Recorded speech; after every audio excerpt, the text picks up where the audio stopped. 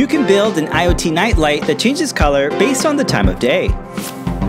This Canary nightlight is 3D printed and uses neopixel LEDs to light up blue when you're awake and turns red when you're ready to fall asleep. You can put this Canary in the outlet by the light switch where it can watch over you.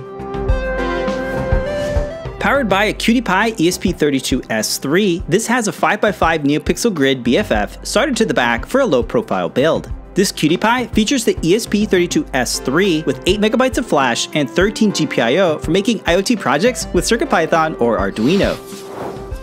The CircuitPython code uses Adafruit I/O to get the current time and sets the neopixels to be either blue or red depending on the time of day. It also has a network down detection feature that will make the neopixels blink red to let you know if your internet is down. Check out the guide on the Adafruit learning system for a full step-by-step tutorial on building this project. The bird was designed in CAD and features 3D models of Adafruit parts. You can download them from our GitHub repo, links are in the description. There are different types of translucent filament that will diffuse the LEDs differently. Clear transparent filament has this sharp and distinct look, while an opaque white filament has a more soft and even diffusion. So pick your filament based on your preference of appearance.